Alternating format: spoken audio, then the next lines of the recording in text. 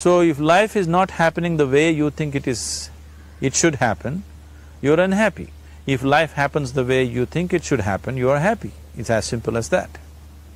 So if life has to happen the way you think it should happen, first of all, how you think, with how much focus you think, how much stability is there in your thought, and how much reverberance is there in the thought process will determine whether your thought will become a reality or is it just an empty thought.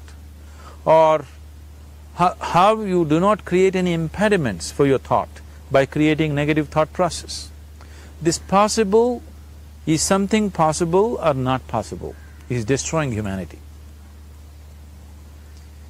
What is possible and not possible is not your business, it's nature's business.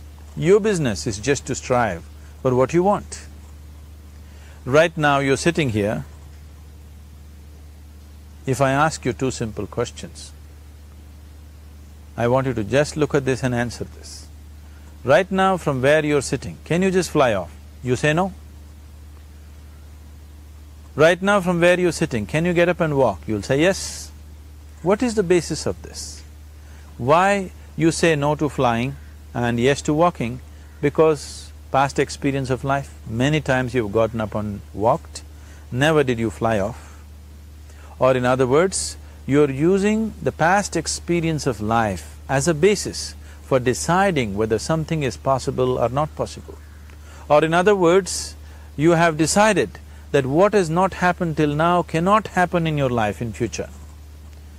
This is a disgrace to humanity and the human spirit.